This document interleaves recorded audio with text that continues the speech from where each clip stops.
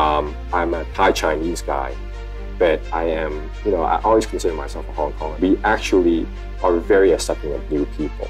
And as such, people feel very at home in Hong Kong. They come here for a holiday, and next thing you know, they ended up starting a new life over here. You have China, which is, very fast moving. It's almost like a speeding train, and it's very intimidating. I think attracting younger talents is very crucial because they are brave enough to actually reach out and actually catch on this train.